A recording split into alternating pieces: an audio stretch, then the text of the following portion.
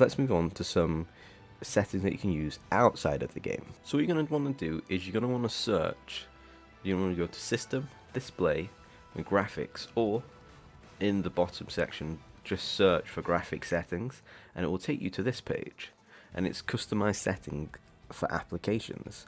So what this is going to do is you're going to find Marvel Rivals. It will have like whatever other applications you have. You'll find Marvel Rivals and you can click let Windows decide, or if you're letting Windows decide and it's high performance, then that's fine, leave it as it is.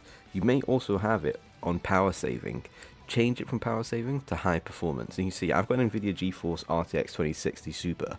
It's a relatively old graphics card, but it does the job, and I keep mine on the high performance because that's what Windows decides, and it works fine. So just double check the setting because you may have it on something else and this may be affecting your game.